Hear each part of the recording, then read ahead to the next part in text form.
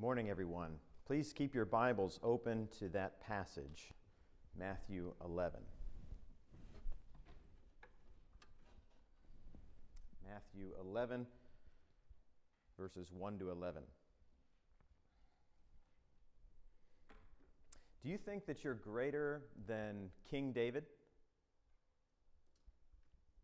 What about Elijah, the prophet? Do you think you're greater than him? Or Isaiah, or Jeremiah, or Ezekiel? I dare say none of us woke up today, looked in the mirror, and said, I am greater than Elijah. I'm greater than Isaiah. And yet, Jesus says, verse 11 of our text,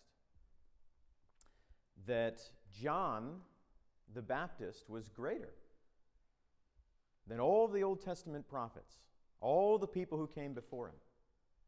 And the one who is least in the kingdom is even greater than John. And so if the one who is least in the kingdom is greater than John, and John is greater than all the Old Testament prophets, then the one who is least in the kingdom is greater than all the Old Testament prophets. What does that mean? Well, that's what this sermon in part is about, finding out exactly what Jesus meant by that. Whatever point Jesus is making, he's not making a joke. He begins verse 11 with his solemn amen. Truly I say to you, I'm telling you the truth. Amen, I say to you. Well, we're going to read this text in 4 sections, the text that Greg read, and then we're going to make 4 points of application as we move through it together. So let's read verses 2 and 3 together. John's question begins with a question. Verse 2 and 3. Now, when John heard in prison about the deeds of the Christ, he sent word by his disciples and said to him, Are you the one who is to come, or shall we look for another? Now, if you have been reading the Gospel of Matthew, you come to this text, you'll probably remember that John was in prison way back in chapter 4 and verse 12 for criticizing the local king, Herod, for sleeping with a woman that wasn't his wife. It was his brother Philip's wife. And while he is in prison, he had access to news, what was going on in Galilee around him, via his disciples. They would come to him and visit him, and they would tell him what Jesus was doing. Well, what kind of news would they have brought John? Well, this is taking place in chapter 11. John has been in prison since chapter 12. So what happened in Matthew chapter 5 to 10? Well, no doubt John would have heard about Jesus gathering disciples and going to the top of a mountain and sitting down and preaching to them as a rabbi. He would have heard about the Sermon on the Mount, Matthew 5, 6, and 7. No doubt his disciples would have reported to him that Jesus came down from the mountain in Matthew chapter 8 and 9 and performed miracles. And he probably would have heard about chapter 10 when Jesus mobilizes his task force. He sends his disciples out into the communities to spread this kingdom message. But what we're reading here, John's still in prison and he's somewhat disappointed in the news about Jesus. All that stuff was really great, was really impressive, but somehow it wasn't the proof that he was looking for. And so he's entertaining doubts about whether Jesus is the one to come. Is he really the Christ? Should we wait? Is there someone else? Which is really ironic because remember, it was John who announced the arrival of Jesus in chapter 3. It was John who baptized Jesus in the Jordan River, who heard the voice from heaven say, This is my beloved Son, in whom I am well pleased. So here he is asking this question. So we have to ask why. Why is John asking this question? Did prison get the better of him? Is he losing his faith? Remember, John has been in prison since chapter 4. How long has that been between chapter 4 and chapter 11 here? We really don't know. But he's been languishing in prison for some time. And from his perspective, there's a discrepancy between what he predicted about the Christ and what he heard Jesus was doing. Well, what did John predict about the Christ? Well, back in chapter 3, in verse 11, he said this, I baptize you with water for repentance, but he who is coming after me is mightier than I, whose sandals I'm not worthy to carry. He will baptize you with the Holy Spirit and fire. His winnowing fork is in his hand, and he will clear his threshing floor and gather his wheat into the barn, but the chaff he will burn with unquenchable fire. So what prediction did John make about the Christ? That Jesus was the Christ who would separate the faithful from the unfaithful. That he would bring blessing to the repentant, and he would bring judgment to those who rejected the gospel. John heard about the blessing in the Sermon on the Mount. Blessed are the poor in spirit, right? Blessed are the merciful. He heard about the blessing in the sermon. He saw the blessing enacted with the miracles of Matthew chapter 8 and 9. He heard about the growth and the spread of the blessing of the kingdom in chapter 10. What's missing, though? Where's the fire? If the Christ is to come and bring both blessing and judgment, I see the blessing. Where's the judgment? In other words, Jesus, if you're the Christ, what am I doing in prison? Why is Herod going about just doing whatever he wants and throwing righteous people in prison? For someone who served God with such faithfulness and devotion, John must have at least felt forgotten or confused. From his limited perspective, it's easy to see why. Let's put the pause button on the text and bring this home to us. Are we any different? When injustice reigns in our world or in our lives, and righteousness, instead of being rewarded, is punished, when we get kicked for doing the right thing, don't we, if we're honest, at times start to call our convictions into question? We know what the Bible says. We know how important it is to live as a Christian, to follow our King. We know what is true because it's right there in the text. But spiritual truths have a way of looking contradictory to physical realities, to what's going on down here on earth. But blessed is the man who remains steadfast under trial. Blessed is the person who doesn't turn their back on Jesus when things don't seem to be going their way. It's not wrong to be confused. It's not wrong to have questions. John is confused. John has questions. That part's okay. The danger is to blame God in our frustrations. The danger is to assume a victim mentality in our suffering and to turn our backs on God. John's doing nothing wrong here. He's confused. And he's doing what all faithful Jews in the Psalms did. He brings his frustrations and his confusions to God in prayer. And he's answered in the next couple of verses. And so we can do the same thing. When we're suffering, when things look confusing down here on earth, we're to do what John did, bring those frustrations to the Lord in prayer. And we too will be answered. We'll be guaranteed to be heard, and we'll have our answer. So John's question, are you the one who is to come, or should we look for another? Jesus' answer is essentially verses 4 to 6. Hey, you want your answer? Look at what I'm doing. Look at the evidence. Look at verses 4 to 6. And Jesus answered them. Remember, these are John's disciples who are relaying back and forth between prison and Jesus.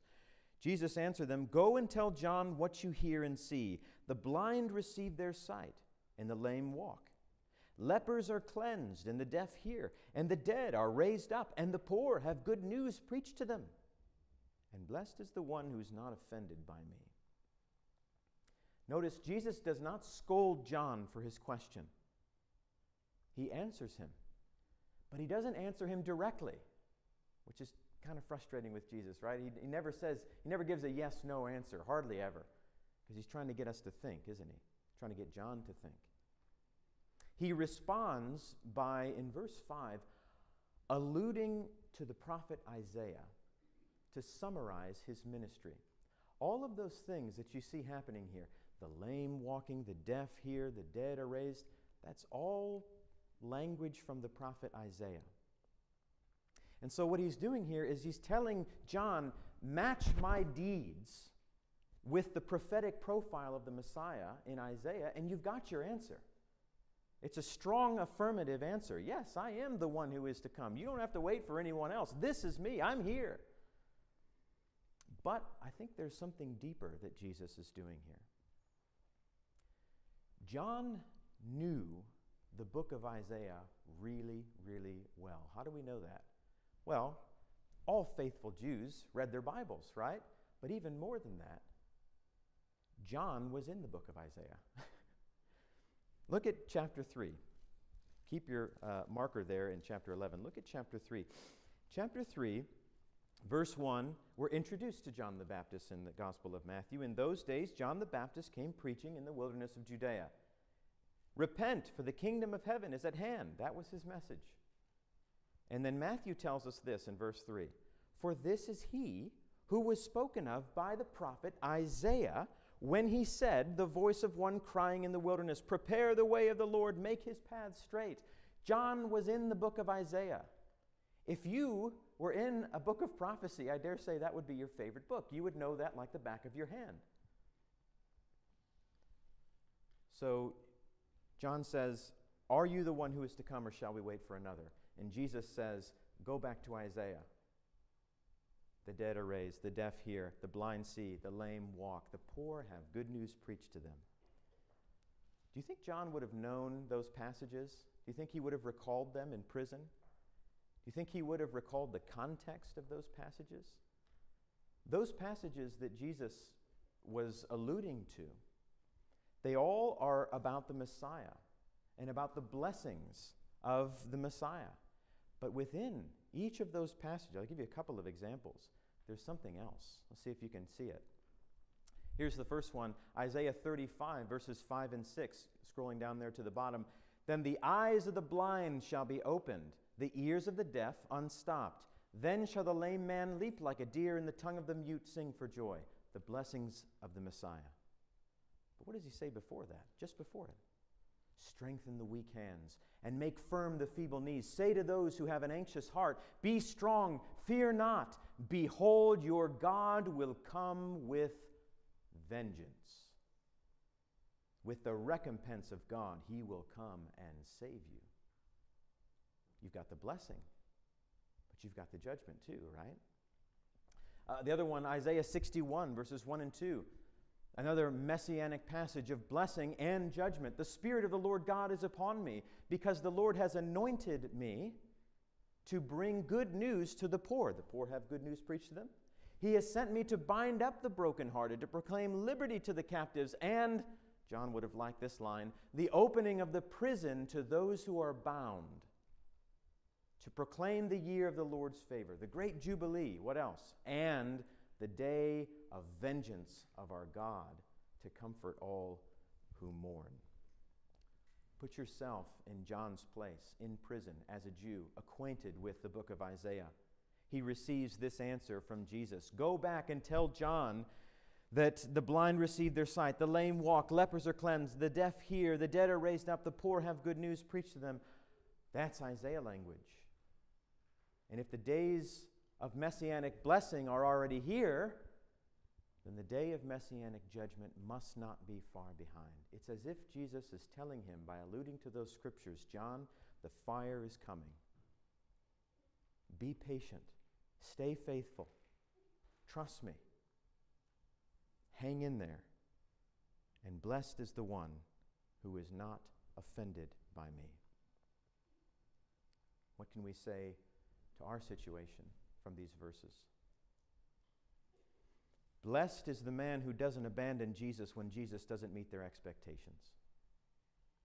Blessed is the man who doesn't abandon Jesus when Jesus says, yes, I heard your prayer, but wait a while. Blessed is the person who doesn't abandon Jesus when Jesus says, no, I've got something better in store for you.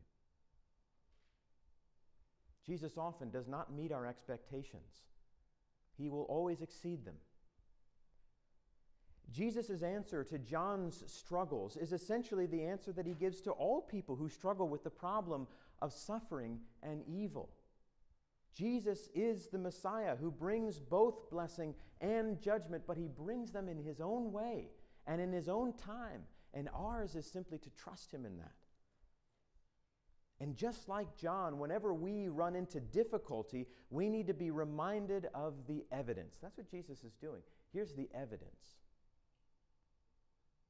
And so whenever we have problems in our lives and struggles we're going through, and we're praying through those things, we need to remember the evidence. In the resurrection, Jesus has given us sufficient evidence that He will set the world right. Yes, we enjoy blessings now, but judgment is coming. He will set things right. As Paul told the Athenians, the times of ignorance God overlooked, but now He commands all people everywhere to repent, because He has fixed a day on which He will judge the world in righteousness by a man whom He has appointed. How do we know this to be sure, Paul?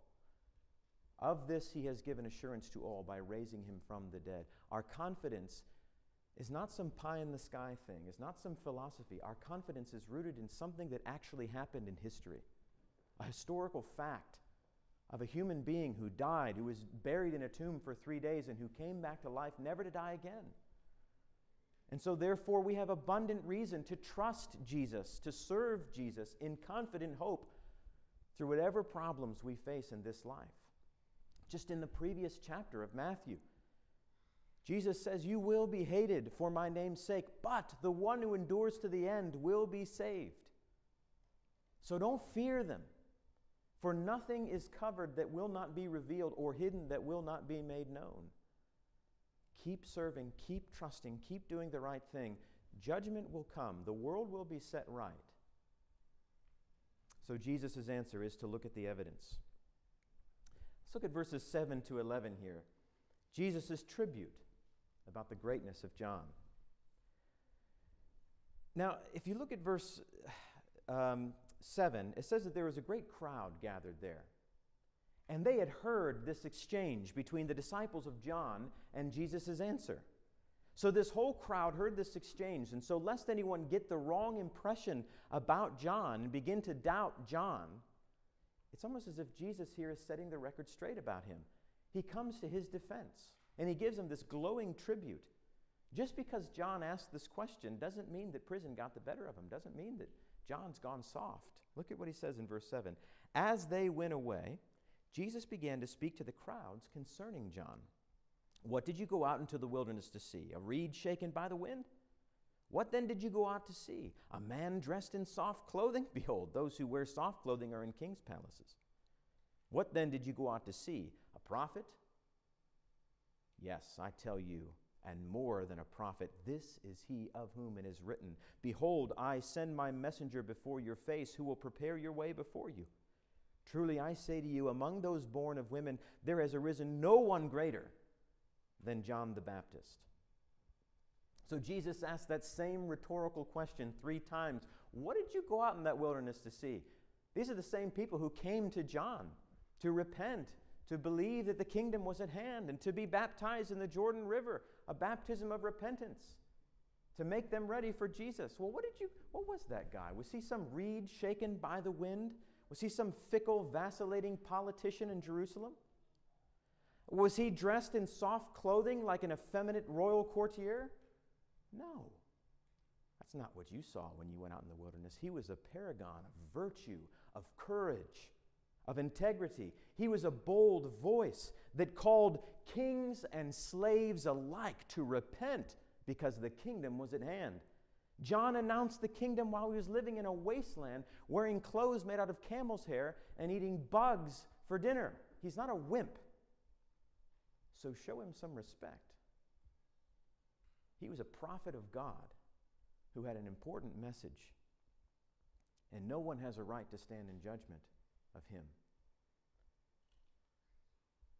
He's being persecuted for righteousness' sake, kind of like all the Old Testament prophets before him, and like all true disciples of Jesus will be after him. Therefore, he should be honored as a prophet. Do you remember the Beatitudes in our Wednesday night class? The last one, blessed are those who are persecuted for righteousness' sake, for theirs is the kingdom of heaven. Blessed are you when others revile you and persecute you and utter all kinds of evil against you falsely on my account. Rejoice, he says, be glad, for your reward is great in heaven, for so they persecuted the prophets who were before you. John is simply being treated as a true prophet. Therefore, he should be honored as a prophet. But you know, John was even more than a prophet, verse 9. Because, verse 10, he was the subject of prophecy. John was a prophesied prophet. Verse 10 is straight from Malachi 3 in chapter 1, or chapter 3 in verse 1. But whereas the Old Testament prophets before John only foresaw Jesus, could only prophetically point to Jesus, John literally saw Jesus. John literally pointed to Jesus. On one occasion, he says, "Behold, the Lamb of God who takes away the sins of the world. Therefore, truly I say to you, among those born of women, there has arisen no one greater than John the Baptist." And what made John the greatest prophet up to that point was not his character, was not his achievements, was not that he was more faithful than Elijah or he could do better miracles or whatever. What made him great was simply his position in history.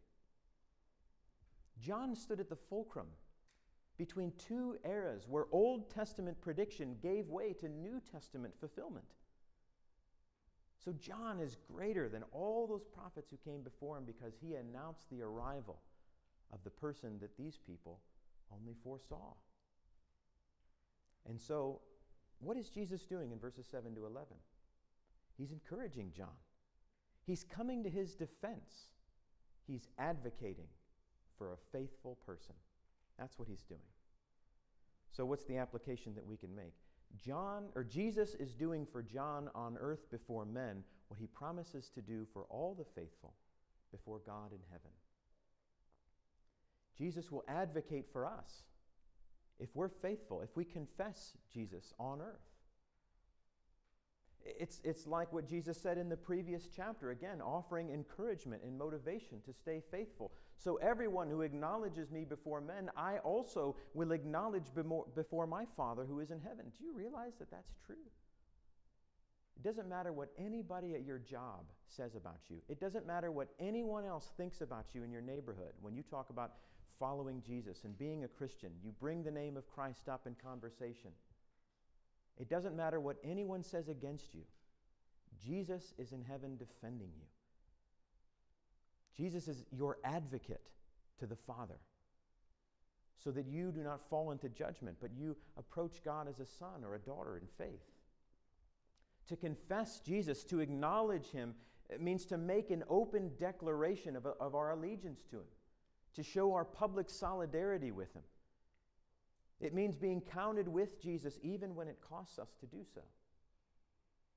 And if we stand with Jesus on earth before men, despite the accusations of the enemy, despite any kind of persecution that we might endure, Jesus will advocate for us in heaven. However, if we deny him, then he will reject us at the judgment. So there's no middle ground here. As he'll say in chapter 12, the very next chapter, you're either with him or you're against him. So great encouragement here and motivation to be faithful to Jesus and to confess him. So let's get to the main point of the sermon there in verse 11. Truly I say to you, among those born of women, there has arisen no one greater than John the Baptist. Yet, the one who's least in the kingdom of heaven is greater than he, as great as John the Baptist was. If you are part of this kingdom, even the least in this kingdom, then you're greater than John. What is the measure of greatness? Well, greatness according to Jesus is not measured by the world's standards. It's not about status. It's not about wealth or popularity or beauty or education or whatever.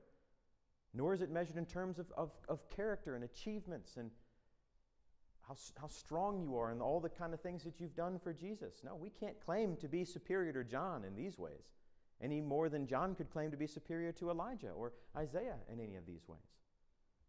Rather, the phrase greater than simply contrasts John's mission, John's dispensation, John's message with ours. You see, John belonged to an old order. He was the last of his kind. It was like a changing of the guard with John. Look at verse 13. For all the prophets in the law prophesied until John. He was the last. And remember in chapter 3, he came saying, repent, for the kingdom of heaven is what? at hand, near, close by. So John announced the coming of the kingdom. We announce that the kingdom is already here. What we say to people is, the king is reigning. Enter in. You are invited. The work is done. John pointed to a Jesus yet to be glorified, yet to be resurrected. We point to a Jesus who's already gone to the cross, who's already finished the work, who's already been resurrected, who's already been glorified, and who's already ascended to the right hand of the Father. John belonged to an old order of things, an old world in which death reigned. We don't belong to that world anymore. We belong to a completely different world, a new world, in which death is not what it used to be, in which our hope of life is made real and substantive in the historical fact of Jesus' resurrection. John died in chapter 14. He never saw that world. He never lived in that world. We live in this world. It's a new world. It might look the same on the outside, but we know that that's different. And so we're greater than John. In the same way, a bride is greater than the best man at a wedding. In John 3:29, John describes himself as the friend of the bridegroom. And throughout the New Testament, the church, God's people, are described as the bride of Christ. Anyone who's been to a wedding knows who receives more honor and attention. It's the bride, for goodness sakes. You don't stand up when the best man comes in the room. And so our greatness has nothing to do with our character and all of our achievements for God. It's the message that we're privileged to carry to others. We get to point to a Jesus who has already defeated death, who is already reigning at the right hand of God with all authority in heaven and on earth. And even the least in the kingdom, even if you were baptized last week, it doesn't matter. You might not know the Bible like other people, but you know about God's love and His mercy that He showed you on the cross of His Son Christ. And when Jesus was raised from the dead, you know about that living hope, don't you? And so when someone asks you for the hope that is within you, you simply point to Jesus, whose work is done, who's already reigning. And that's what makes you great.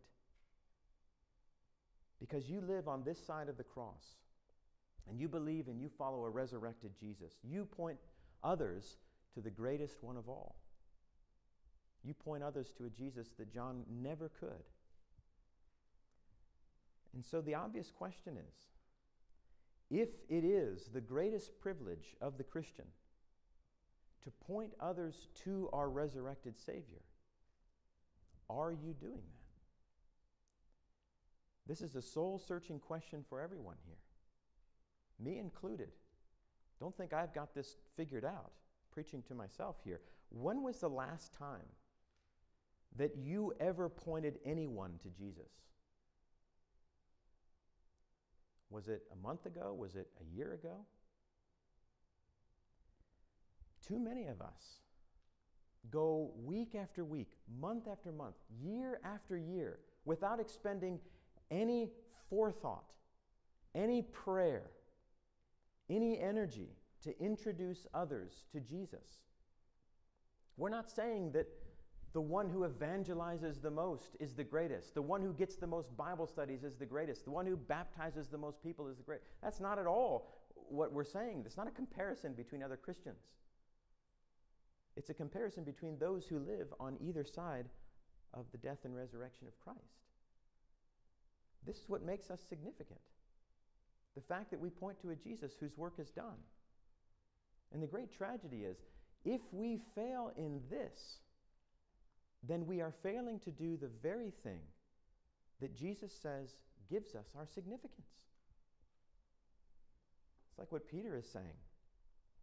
You are a chosen race, a royal priesthood, a holy nation, a people for His own possession, that you may proclaim the excellencies of Him who called you out of darkness into His marvelous light. God made you into a special people so that you can go do something for Him. He empowered you with His love and His grace and His Spirit to go and preach, to go and share the message. We're called to be all kinds of things in the kingdom, and they're all important. We're called to be good neighbors. We're called to be upstanding citizens, faithful sons and daughters, patient moms and dads, hardworking employees, and fair and just employers. But none of those things, as important as they are, establishes us as greater than John the Baptist. None of those things are our primary calling. Our calling, our purpose, our discipline is to teach other people about our Lord. That's the criteria for greatness. Pointing others to Jesus. This is what we are commissioned to do. Jesus told His apostles to go out and preach, make disciples of all nations, and baptizing people in the name of the Father, the Son, and the Holy Spirit, teaching them to observe all that I have commanded you. And then He ends with that wonderful promise, I'm with you always to the end of the age. You're not doing this alone. And we see throughout the book of Acts that that's what, not just the apostles, that's what everyday Christians went out and did. They pointed, let me tell you about Jesus. Let me tell you about Him. Announcing the gospel is just part of the dynamic of being a Christian. It's what we were born again to do. And we do it not only out of a sense of duty and loyalty, we do it out of a sense of love, out of a sense of mercy towards our fellow man, out of a sense of gratitude for what we have. It's a privilege. It's a love thing. The Christian who doesn't tell others the good news is as unthinkable to Jesus as a light you can't see or as salt that you can't taste. I'll share with you this poem. Shall flowers hide their beauty? Shall rainbows turn to gray? Shall birds forget their singing? Shall sunlight fade away? Shall I be silent at grace beyond degree? Before the cross, I count as loss what once was dear to me. Are you among the least in the kingdom? If so, then it is your great privilege to announce the resurrected and victorious King Jesus. And don't be ashamed. Let me encourage you. Don't be ashamed to own your Lord. Don't be ashamed to be confident about Jesus reigning. Don't lose that confidence in the power of the gospel. It changed your life. And it can change other people's lives as well. People need to hear that truth, and you are the person to tell them. The fact that you responded to the gospel in faith is what qualifies you to go and tell others about this faith. The promise is there. Everyone who calls on the name of the Lord shall be saved. How then will they call on Him in whom they have not believed? How are they to believe in Him of whom they've never heard? How are they to hear without someone preaching? That's your job. That's my job. So when was the last time you had an open conversation with someone that you love about their soul? When was the last time you opened your Bible with someone and just read it with them and asked them what they thought of it? You pointed someone to Christ. You announced the good news to them. You invited them to assembly like this. When was the last time you did that? Jesus is with you when we do that. Maybe you're not even in the kingdom. Maybe you think that you're in the kingdom. Well, have you responded to the gospel in faith? Have you made that public confession that you really believe that Jesus is the Christ, that He's the Savior, that He's the Son of God? And made that open declaration, I'm going to repent, I'm going to live for Him. Have you ever done that? Maybe you've done that, but you've never really been baptized in the name of Jesus for the forgiveness of your sins. That's how God transfers you from darkness into light, into His kingdom. So if you've never done that, and you want to, you can be the least in the kingdom and you're greater than John the Baptist. How would you like that? Jesus will advocate for you. He will be with you forever. If you need to respond to the gospel, come forward as Drew leads us in this song.